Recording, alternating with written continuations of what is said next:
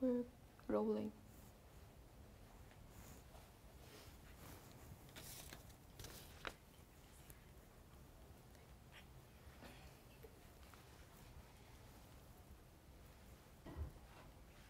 We're ready.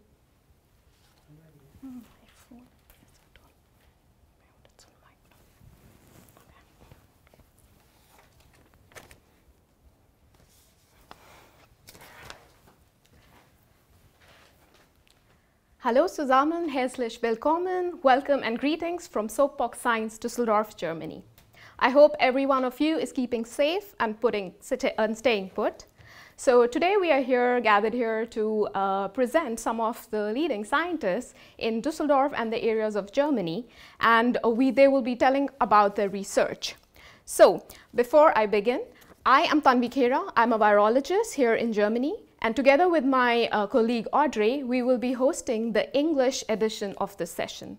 The event is actually organized into two different parts. The first one is the English session that will last up to 12:30, and the next session after a short break will resume with the German session beginning at around 2 p.m. So fine, let's begin. So what do you know about Soapbox actually? So I will give you a little brief history about the Soapbox. The Soapbox dates back to a long time when people in the UK used to promote their values or about religious or political views in a form of a speaker's corner in Hyde Park. And from there, we got this idea of having a soapbox, but with the promotion or with the value of promoting women in science. So with this in mind, we started this a decade ago and promoted Soapbox Science. It has been in various cities, and for the first time in Düsseldorf, we are holding this event here in our city here in 2020. So what exactly are we promoting is basically that there is the visibility of female scientists in science, and we really want to put focus on that. And in traditional ways, the Soapbox event would have been in a public area, engaging the public and making it more for the kids, for everyone. You don't have to be from a science background. But due to the recent current pandemic, we have moved to an online streaming platform, and there we are. So if wherever you are, just drop in a hi to say so that we know where you are streaming from. All right, so when we talk about science, what usually comes to your mind? So when we talk about science, a lot of you might be engaging or might be relating it to Big Bang Theory or even Eureka or even Doctor Who. But trust me, it's much more than that. Especially during these times, scientists and also science has gained a lot of visibility as well as appreciation during the COVID times. And trust me, there is much more to that. So that's why we are here gathered, and we've put together a bunch of scientists, female scientists for you, who are passionate and who wants to share their research with you. So the pandemic has really taught us about not just about the infectious disease, but also about environmental hazards, but also on the mental awareness situations. So we tried to put together all the scientists from different scientific background, and we are going to present them first.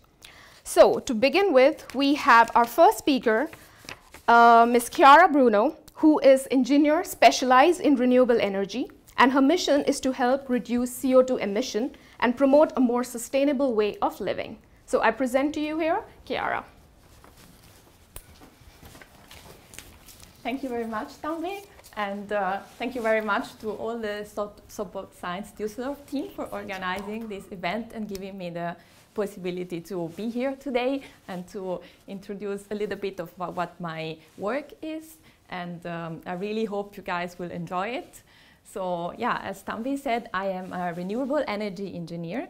I studied in Italy, in Rome, where I come from. I studied renewable energies, and then I specialized myself in sustainable energy in Stockholm, in Sweden. So a little bit of background about my job and my research. What is engineering? For me, engineering is application of science to reality. And for me, this is very important because as much as I enjoy learning about science, I really enjoy the fact that science can be actually applicable to real life. And energy, why did I choose energy? I think energy is really what we need in the world. It's like we need in our day-to-day life. It's what our body does. Our body basically converts the energy we get from the food to the energy we use for moving and for living.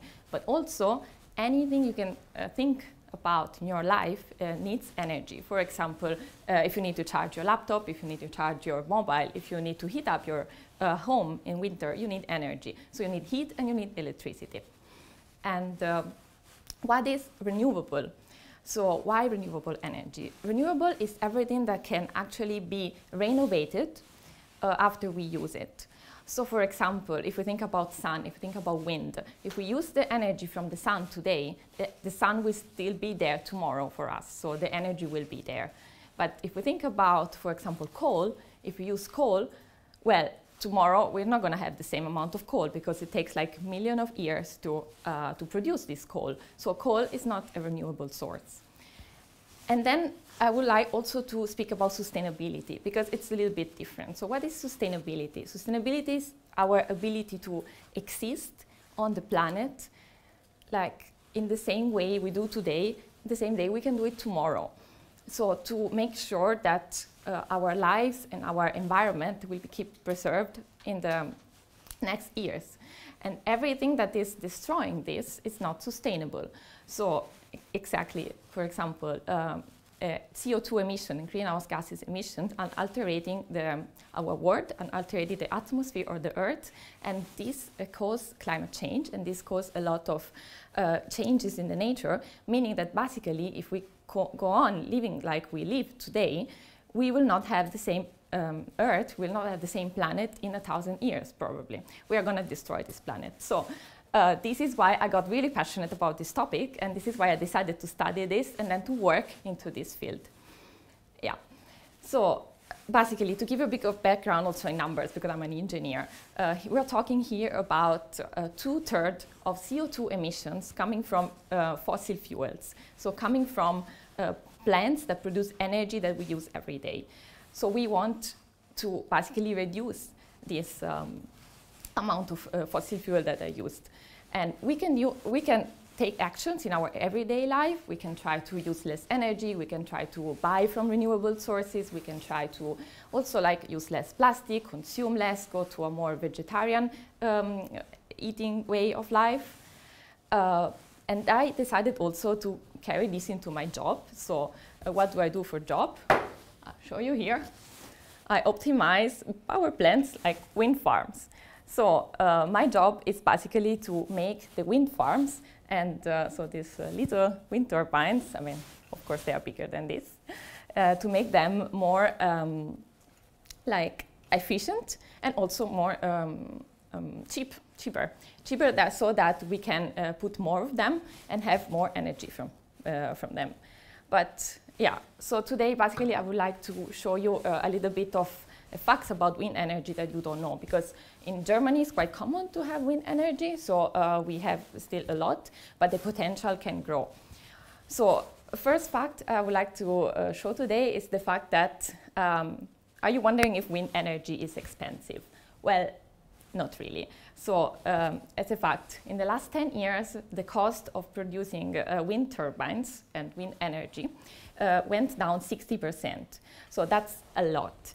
And now we are able to build this wind farm in a very, very knowledgeable way. So we have the knowledge to build them, but also a lot of optimization can be done. So basically, this is my job. So how can I build this in a even cheaper way, in a more sustainable way, so that these plants are actually good for us, they are not harming us. For example, you could have heard the fact that wind turbines can be harmful for animals. Let's see, birds. Yes, that's true. Sometimes birds, they fly here, and they not really see the blades because they are rotating quite fast. The speed at the tip of the blade can be up to 90 meters per second, which is very, very fast. And yeah, it can happen that they are hit by a blade. But on these two topics, first of all, unfortunately, every building, human building, is affecting animals, unfortunately. And second of all, we perform always environmental studies on the sites where we want to put the turbines. so that we are sure that if there are protected birds, for example, with them we don't buy the turbines there, we don't build the turbines there. But also we have systems, for example, we can put thermal cameras on the turbines that will detect the birds, and they can either shut off the turbine, so it's not rotating anymore, or they can emit like sounds so the birds are scared and they don't go in the turbine. And the same we have for bats, for example. So we can stop the turbine where the bats are more active, like for example, they come out often at in the sunset and sunrise. So we just stop the turbines where we know the bats are going to be there. And this, of course, is reducing a lot the possibility they can crash into the turbine. Then, another topic would be noise. I mean, these things are noisy. Yes, they are. Every rotating equipment makes noise, of course. And this is why we don't put turbines in the middle of a city, because they would be too noisy. So you can be assured that actually if they will build a wind farm close to your place, everything has been calculated so that you will not hear this noise. Because the wind farm will be far from your house.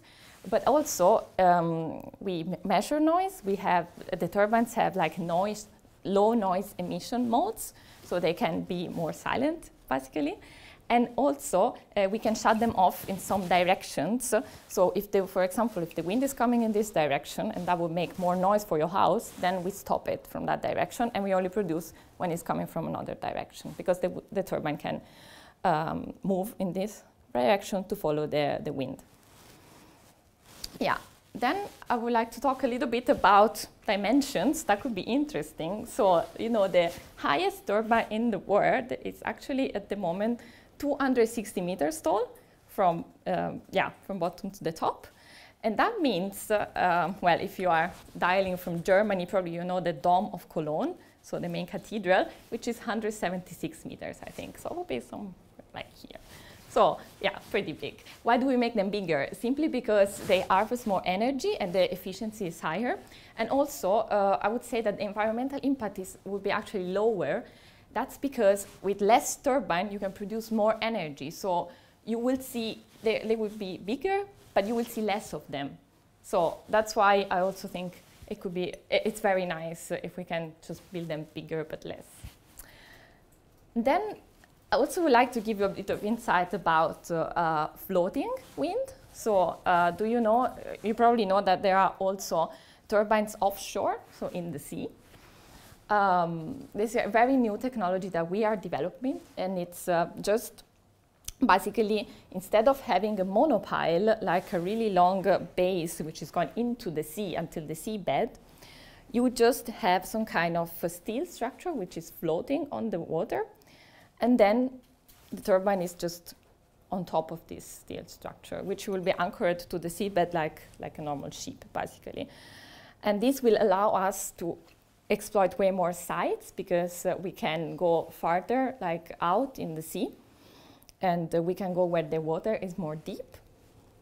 And also, basically where the water is deeper, and means the wind is also stronger, because farther you go from the shore and the stronger the wind, and also you don't really impact the visibility, or you don't impact the environment landscape, let's say. Another cool thing about offshore that I recently learned in my research is that the turbines are actually not harming the environment, but since it's forbidden to fish where the offshore parks are, basically at the bottom of the turbine, you create some kind of artificial reef, some kind of artificial environment for the fish, and actually the biodiversity is increasing, because fish go there to live. They are not bothered by fishermen, because fishermen cannot fish them there. So actually we saw like this increase in biodiversity in the wind farms, which was kind of very, very nice. And this last topic I would like to mention is the fact that, yes, probably you're wondering if renewable sources are enough to sustain us.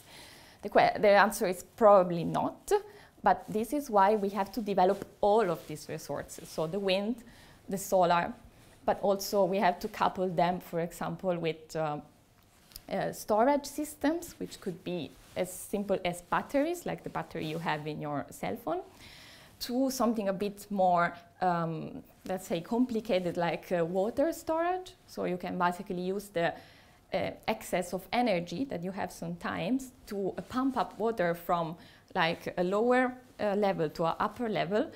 And then basically when you need that energy, the water flows down, and with a hydro turbine, you can produce more energy. So basically, yeah, you couple the wind farms with some other sources, and then we want to secure basically the energy provision all the time. Another way, for example, would be to use the excess energy, because if you put a lot of wind turbines, they all go at the same time. Maybe you have too much energy, but you can store it, for example, with hydrogen. You can produce hydrogen with the electricity you have in excess from the turbine, and you can use this hydrogen later for any other energy purpose that you might have.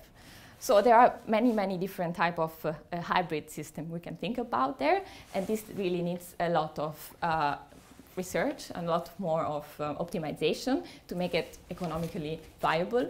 So that's basically my job, to always try to yeah, find the right way so we can put more renewable energy and be more sustainable. I hope I was in the time. Yes, you are. Grazie Thank you. mille, Chiara. Prego. That was really, really, really nice. Thank you so much. So we have some questions for you. Oh, and okay. the question is, yeah, for sure, of course. So someone asked that what nowadays is the production cost from the wind, actually? Like to produce power, what is the production cost from wind these days? So I would say that this really depends on the country. This is because, of course, like the cost of, for example, permitting the land, the cost of operating the wind farm, it's really dependent on the country. But I would say that at the moment, the cost that we have to produce energy from the wind in some countries is even lower than the cost that we have to produce energy from turbines.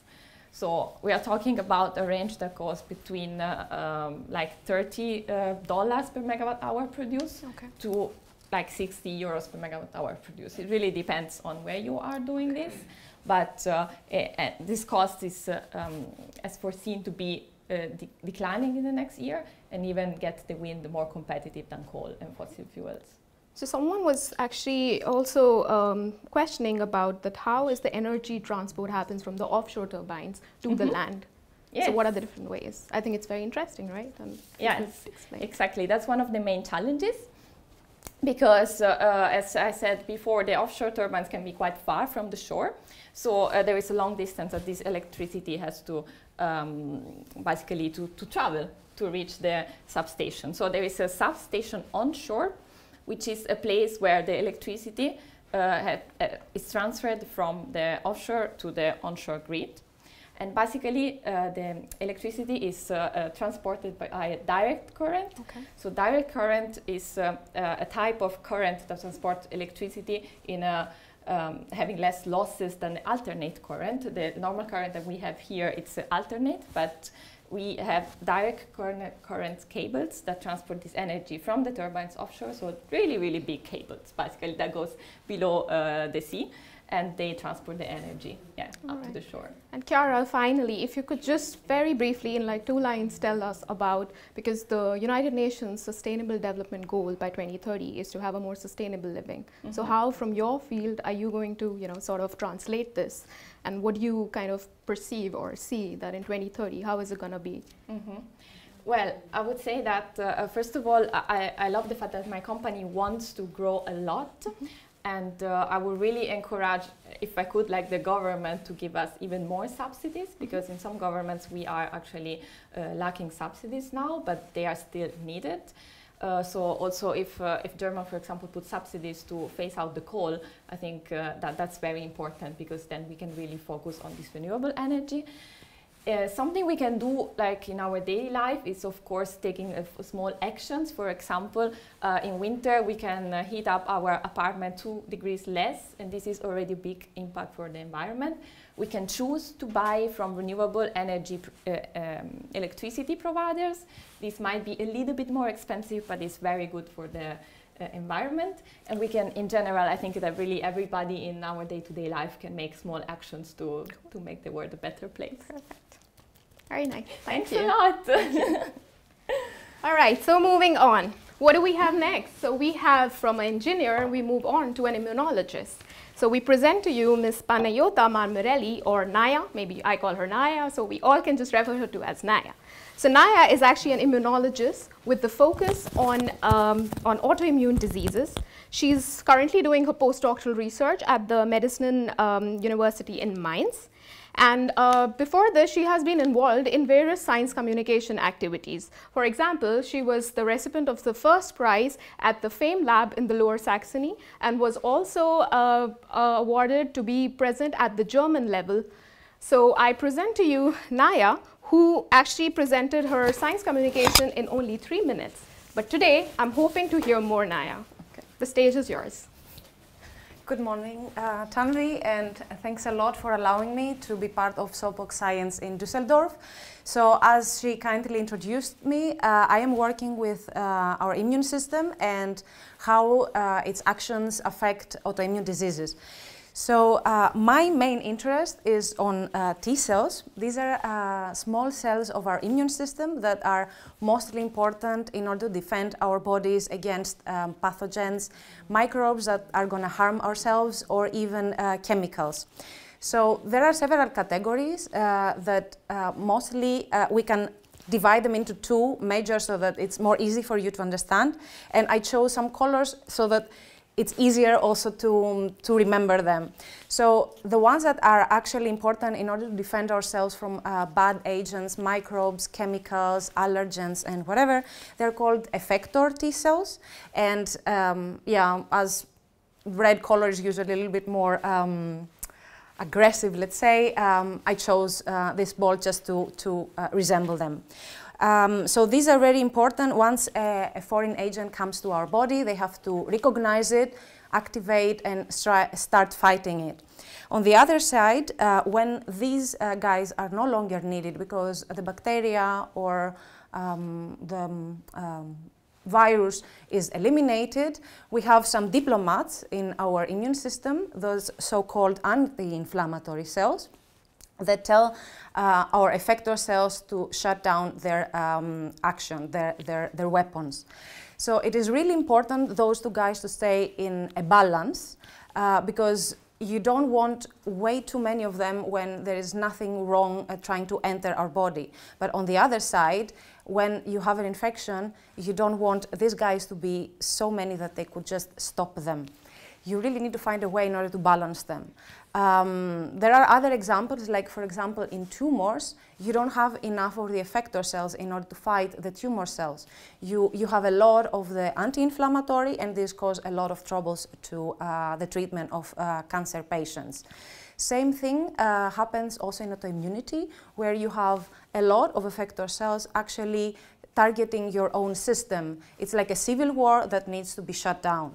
So what in my projects I'm trying to do, I'm trying to find ways in order to balance these guys here, either to promote more of the effector cells when you need to fight a persisting infection, or to limit them by inducing more of the diplomats of our immune system in order to reduce the inflammation when it's no longer needed or when it's unwanted. In the cases of autoimmunity, like people suffering from inflammatory bowel disease or from rheumatoid arthritis, or even in the cases of allergy and other unwanted autoinflammatory conditions.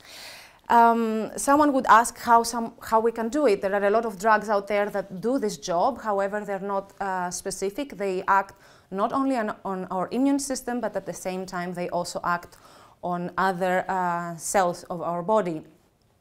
In my lab, we are trying to find natural compounds that could actually influence this balance without having severe side effects. And upon a screening of natural metabolites from a bacterium from the soil, from the earth, I don't know how, I always miss the German word for that. We came up with one compound called zorafen that can actually do this job. Zorafen actually tells the cells to change their appetite. So here we come back to energy, just like our previous speaker talk, but more about the energy of the individual cells now. The effector cells are mostly relying on a lot of fat. They need fat in order to be able to fight the pathogens, to proliferate and become more, because you need more soldiers when there is an infection going on. And in order to stop them, what we do is that this compound actually starves them from fats. It prevents them from being able to eat fats and use them. On the other side, these anti-inflammatory diplomats don't really rely on fat.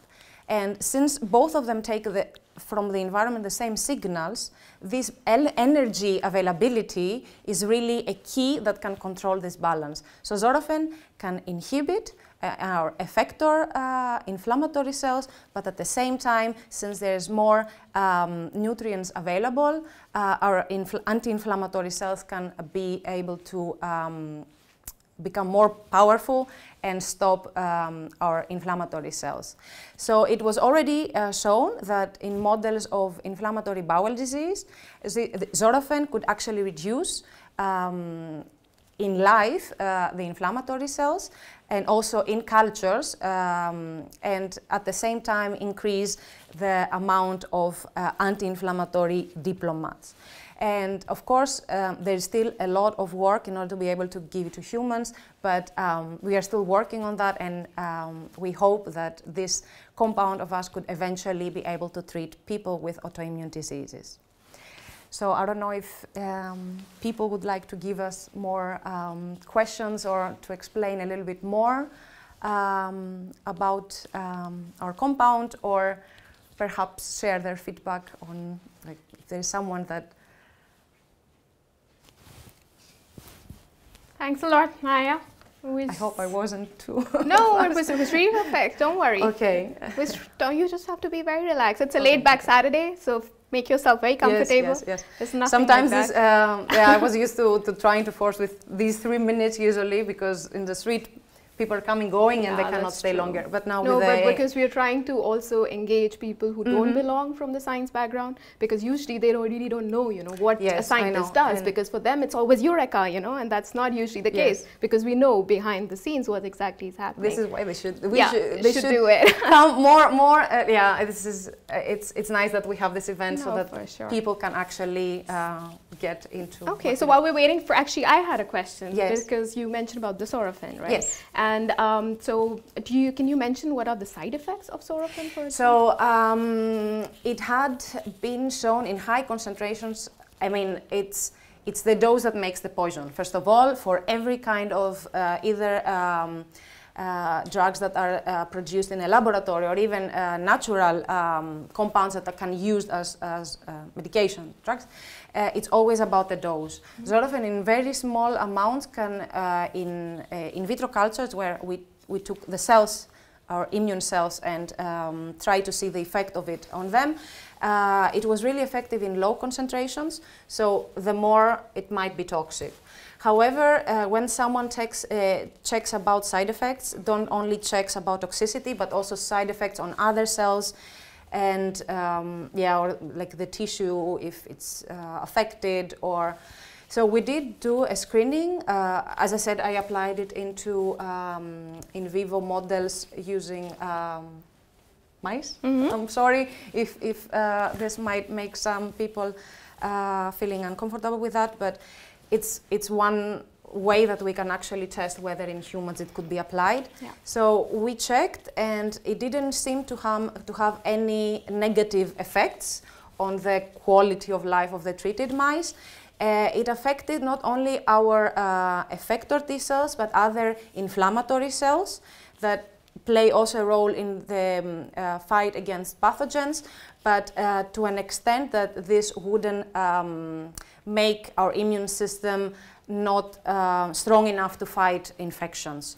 So it really improved the disease symptoms. It reduced the symptoms of E. colitis in mice, but it didn't really affect to a great extent the functions of the animals. So Naya, because we talk so much about, coronavirus these days, Yes. right? And then we are always like, what are the drugs coming up? Is it the remdesivir, or is it this, or is it that? And I guess we as, like biologists, we always get questions like, what's the new Yes. thing happening? So I don't know if I am right. If I'm not right, just correct me, because even sorafin was used for, at least in HCC, in hepatocellular, like in the cancer there are of liver, maybe. But is it also specific for more viral diseases? I think there was a group actually in our area where we did our PhD in Hanover that were actually trying to use sorafin for antiviral responses. I have to say that I'm not yet very informed about the results, but someone would expect that the compound will act on cells that are starving for fat, because it blocks this desire for fat. So, and I assume that, to some, it depends on the pathogen. So it depends also on the virus and what kind of cells, as you know better as a virologist, it would it will irritate, let's say, in order to, for them to start the fight against it. Suffer, basically. Yes, yeah. Cool. It's very good. But regarding the corona, please don't forget to wear your mask. It's a must. It's the new fashion trend. So, so Naya, we have one question over here where they mention about how are the compounds screened, like how do they look for the screen? So, and there's a rider to that are you running lab experiments, or is it mainly computer stimulation? No, it's actually lab work that we do. We had a collaboration with chemists in the Helmholtz Centrum in Braunschweig, where they actually isolated from us the individual compounds from that bacterium from the soil. And we had like pure, in a powder form, the pure products separately. And then we just isolate the cells either from human blood or from mice, and we culture them in the presence of the individual compounds in different concentrations, and in that way we can titrate the effect to see in which concentration and above it might be toxic for the cells, and which is the minimum concentration that you can actually see an effect on the function of the cells without actually killing them. So this is how we select not only compounds that can affect directly the effector T lymphocytes, we can also, we try to find also compounds that could be used as adjuvants for vaccination processes. So that's how we do it. Once we find a compound, like a candidate that it's promising, then we dive more into the mechanism, how exactly it affects. For example, sorafin was also known from previous studies from plant biologists and microbiologists, its action, but not in immune cells. It was more known how it affects bacteria. So we also addressed the mechanism on how it affects human cells, and addressing the mechanism then led to us testing whether it also has side effects on the desired cells or on other cell populations that are important for us. And Okay. And one last one, someone asked about the effector types. Are there different effector types, or depending on the different pathogen, for instance? The different pathogens, of course, induce different responses. This is a way of our body to have a more specific and strong response towards them. For example, Th17 cells, the cells that I'm more interested in, the effector, the red ones, are for extracellular pathogens or fungi, responsible for eliminating them, and you can find them in great amounts in the intestine. At the same time, you also have the Th1 cells or Th2 that play a role in asthma or lung infections. So each individual cell population is responsible for killing different defending ourselves against different pathogens. Something that someone has to mention, though, is that there is a kind of a flexibility between that. They don't decide a fate 100%. They can still be discussed and change according to the environment slightly. So if there is a demand for a Th1 response, the Th17 cells can also start producing the weapons that the Th1 cells do. Zorafem, though, had a more generic effect on effector T cells in general and not regulatory, so it makes it a nice candidate to overall affect effector T cells that are implicated in autoimmune diseases, because you usually have Th1 and Th17 effector cells fighting a lot during autoimmune diseases. So yeah, it gives a little bit more wider effect, but it's enough to minimize the inflammation. Cool. Thanks a lot, Naya. Thank it was really nice having you here and was really sharing nice your experience. to be part of it, and yeah, I look forward for the next sessions. Yes, sure. Good. Thank you. Bye, people. Thank you very much. All right. So from an immunologist, what do we move next to? So let's go to the brain. And it's a very interesting talk, actually. So it's by Dr. Manuela Sellitto, who's a comparative in the Department of Comparative Psychology at the Institute of Experimental Psychology at the Heinrich Heine University here in Düsseldorf. And her topic is apple or candy. For you or for me, let the brain choose. It's a difficult choice, but I guess Manuela will help us answer this. So Manuela, the stage is yours. I'm arriving. Yes, we're waiting. So, thank you very much for this kind introduction and also for organizing this amazing event. Well, hello, my name is Manuela, and I am a researcher in cognitive neuroscience here at the University of Düsseldorf. What I study has something to do with what I think is the most fascinating organ in our body, which is the brain. If you're not familiar with the brain itself, here I have Rita. She's willing to show us her brain. So you can see half of the brain here and the right half here. I don't know if you can actually see from the camera. And if you're curious to see how it would look like from the outside, here it is. So this would be our brain from the outside. So you have to imagine something pinkish, wrinkly, and also squishy, so it is not hard as this one. Now, as everything in our body, the brain is made of cells, and I need another prop here. So this is only a puppet, but it well serves the idea of what our brain is made of. So this cell is called neuron. We do have different types of neurons in our brain because they have different functions, but this is one of the typical ones. So it has something that is called a body, so this part here.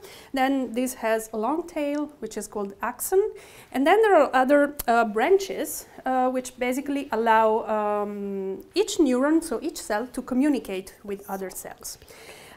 What is important here for you to know is that these are super, super small, and it is even estimated that we have in our brain up to 100 billion of these cells. So you might imagine that our brain is extremely complex. We cannot, so only one person cannot study everything related to the brain, so all functions that the brain can subserve. To explain you what I study, and what I do is basically look at the brain and understand how us, as humans, make decisions. And to understand that, I'm going to make you an example. So imagine yourself that you are in your afternoon break and you want to have a snack. I'm pretty sure, so you can imagine right now, and I'm pretty sure that some of you might go for a chocolate bar, some other might go for a fruit salad, and others might even go for an energy drink. Maybe you still have work to do, study to do, so you need some energy. What is important here for you to know and also to remember for the rest of the talk is that we all make different decisions. So remember that. Now, I'm going to give you a similar example, but a little bit more specific. Now, imagine that there is a person who is on a diet, and she has to make your very same decision. She is on her afternoon break. She has to decide what to eat. And she has in front of her two options, and I need my props here. So she has in front of her two things. She can either have some of these candies. They even have a brain shape, so she really loves this. They're her favorite candies. On the other hand, she can have an apple. Now, you might guess that, remember, she's on a diet, right? If she chooses the candies, these are not a very healthy choice because candies have a lot of sugar, or at least more than an apple, and so this will not help her with her future goal of losing weight. Whereas if she goes for the apple, now the apple has a little more neutral taste, but it is definitely better for her diet because in the long term she will lose weight. Now you might have heard in the news the word self-control. We can say that if this person, remember, she's on a diet, goes for the candies, this person has low self-control, so she is a bit impulsive because she's giving into temptation of something that is very tasteful right now, but she's losing her long-term goal, so she's forgetting that in the long term she wants to lose weight. On the other hand, if she goes for the apple, yeah, she doesn't get much now, but she will get something in the future, so she is self-controlled. Now, what I do to study this is to have participants, so you have to imagine people, usually my participants are young adults, they come to a special place where there is this large tube. This is called a scanner. You can also imagine to be my participants actually. So you arrive at the lab, you lay down on a bed within this large tube, so within this scanner, and what I'm able to do is to make pictures at the brain of my participants when they are making these choices. So this is a very loud machine, so I usually give earplugs to my participants, so everything is fine. They lay down, they see on this screen a series of choices. To be honest, most of my studies involve money more than food, because it's more easy to study, you know, to make this, to ask decisions with money, but this example well serves the idea. So now imagine a lot of participants, because we never test only one person, and this person never only makes one choice. We do need many participants, and each of these participants has to make a lot of choices. Now, what do I get when these participants are in the scanner? I'm showing you. So, as I anticipated, I make, is there any problem? I make pictures to the brain, and this is how it looks like. So I'm not sure, these are really small, whether you can look from there. So remember the first model that I showed you of the brain. So this looks pretty similar, right? It's like we are looking at the brain from the middle. Whereas this one is a bit more from the lateral surface, so from the outside. This is not what actually a brain looks like. So you have to imagine that this is not one person. This is more person, one over the other. Remember, I have to ask the same questions to many people to understand what's going on in the brain. And most importantly, we do not have in the brain this colored spot. You might have also seen this again in the news or newspapers. I get this colored spot only when I then go to my office. I sit in front of the computer. It might look like, it might sound a bit boring, but actually it's really fun. I do analyze the data that I collected, meaning I look at the behavior of my participants, so the choices of my participants, apple or candies. Are they on a diet or are they not?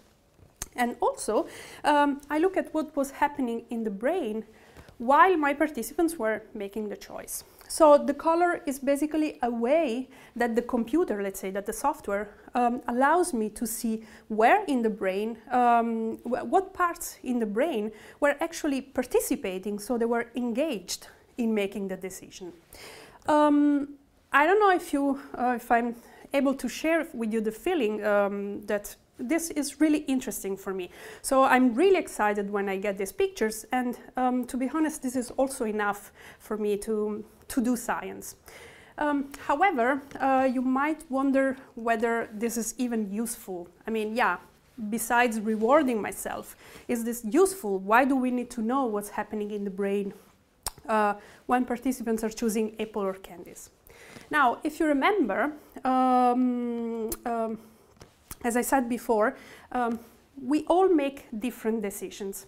This is very important because if I can look at more brains of participants who are making decisions, I'm actually able to see what makes the difference between one person and another. So what is different from this person who is on a diet and can choose the apple as compared to this other person who is on a diet but is choosing the candies. So once we know what is the difference between one brain and another, let's say, so how one brain is functioning and how the other one is functioning, we basically know how to help people who have low self-control to actually be able, let me oversimplify, to choose the apple if they are on a diet. And I might give you an example so that you can actually understand why this could be useful.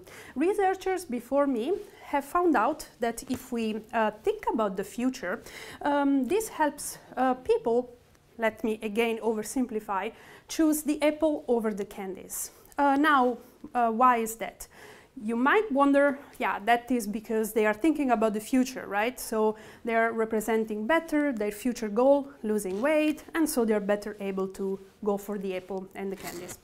And this is totally true. However, what you might not know is that the reason for this really lays in the brain. Meaning that when participants are choosing, or when you are choosing actually between an apple and candies, among the several regions that are activated in our brain that makes you make the choice, there is this part here in the front. It has a very long name, but we can call it frontal part of the brain. This part is basically able to take into account a lot of information, like how much do you like the apple? How much do you like the candies? Are you on a diet or you're not? Maybe how hungry are you? Maybe you are on a diet, but right now we are not hungry, so it might still be easy to choose the apple. And many other things, like how far away is the end of the diet, and so on. Now, why thinking about the future helps participants making better, let's say, better choice, or at least go for the apple instead of the candies? Because when we think about the future, among the regions, once again, that are activated so that they're engaged in this action, there is once again the region here in the front. So it's basically like when we ask participants to think about the future, we're basically training this frontal part to better represent all the information that this region needs to make the good decision. Now, I don't know if there are questions. Okay, then I can stop here for now. Thank you. Otherwise, I would go on. Yeah, you can actually go on as well. So no, it's fine. Probably you can actually go on with some of your pictures, because there was someone who said that probably if you could focus on your picture. Sorry. Keep forgetting this. Sorry. So if you can actually focus on her pictures and if she can explain it better, because I think there were a lot of people who didn't really, you know, can't see, and if you can really like show it, because yes, of course. So as I said, first of all, this is not one brain. It's more pictures of many of the brains of many participants, one over the other. So this is why you get this smooth image. You don't really get to see very well the structures.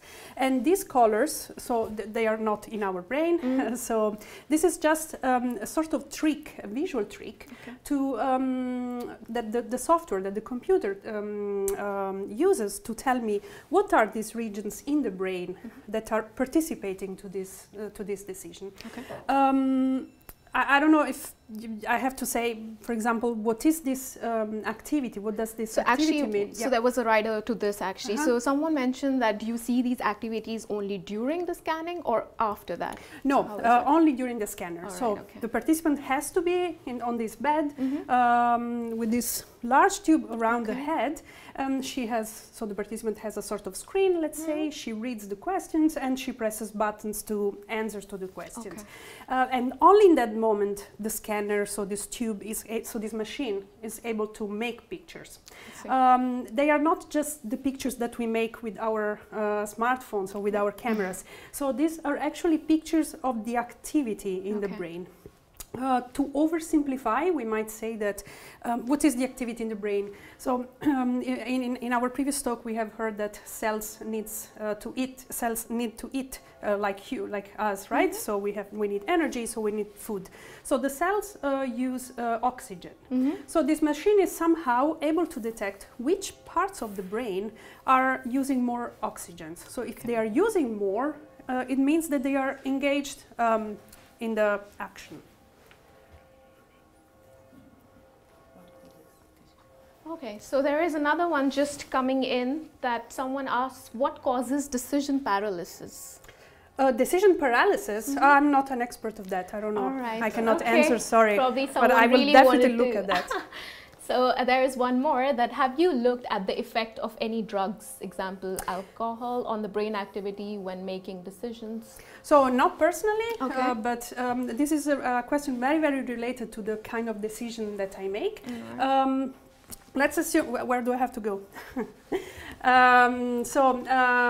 What I study, so this kind of decision between something that I can get right now, so the taste of the candies, and something that I can get only in the future, like losing weight. It has been shown that, always imagine examples that involve money, first of all, and it has been shown that people who are actually addicted to several drugs and also alcohol, they are very bad at making these decisions. So they really cannot, let's say, they're not patient, so they cannot wait for to get a future reward or a future outcome. So they really want something right now.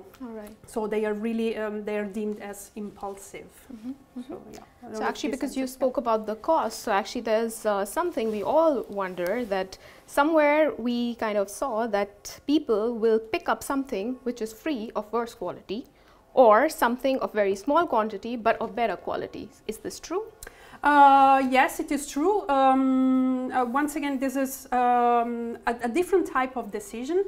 This might be related, so it of course involves the brain, and I'm pretty sure, so I've never studied this, but I'm pretty sure it once again involves this the frontal part of the brain, because this is really the part of the brain that gives value to things. So it might be that for some persons it has a bit higher value, something that is free but worse cost. That's something that is expensive but of a better cost. But this, of course, it's not only about a matter of brain, right? It also matters whether you have a high income or not. And these are actually, by the way, all variables that we take into account when we make these decisions. So one of them. Exactly. So you might guess that a person who has a high income is much better at following her diet, because she has more like availability of like alternatives, not only just the apple or bad candies. That's true. Yeah. Okay. Cool. Thanks a lot. Thank you very much. And it was really nice and very intriguing, and I think there'll be a lot of questions popping in. So if you guys have any questions, we are going to post the handles from Manuela, but also from our previous speakers. So feel free, just drop in your questions anytime during the whole time. They're very friendly scientists. They're not going to give you evil looks. Please feel free really at any point of time to ask them questions, because as I always said, that no question is stupid, and this is now your time to ask the questions. Thanks a lot, Manuela. Thank you very much. It's really lovely having you organizing. here. Thank you. Cool. So actually, we thought that probably we need some food for thought. So I thought maybe of dropping a sort of a science fact. So we talk about science and we talk about Nobel laureates, right? So do you actually know how many Nobel laureates have been there? So just for information, there are around 950 Nobel laureates known, and out of which only 53 are women. And from these 53, only Marie Curie is one who received the Nobel laureate twice. I just thought it was a good food for thought, if you might not know.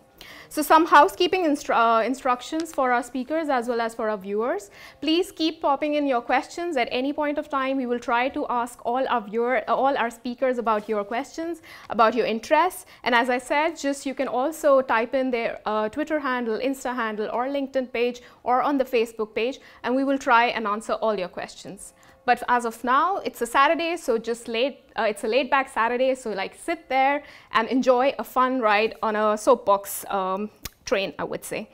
So now we will have a little stop over here because we are trying to get in our next speaker who will join us from Hanover. And there will be a pause for a minute or so, and then we will be back. So we will join her on Zoom. So, yeah.